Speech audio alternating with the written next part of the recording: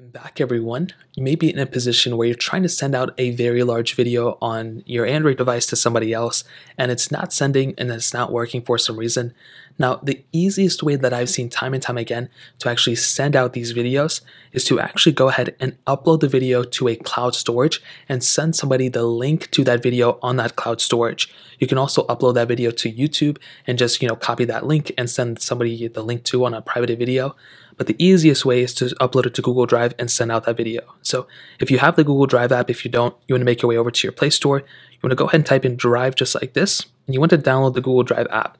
Now I already have it installed, so this is what the app looks like. Sometimes if you make your way over to your Google folder, you'll be able to see Drive here. Now all you have to do at this point is to upload that video to Google Drive.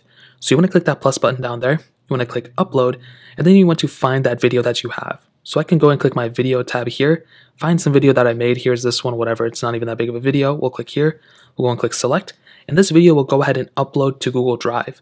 So it'll say your file, whatever is uploaded, whatever. You just want to, refresh this as often as possible. And you pretty much just want to find the video that you just uploaded. So here it is right here, it's uploading. As soon as it's uploaded, we'll just take another video, for example. Here's a video that I made right here.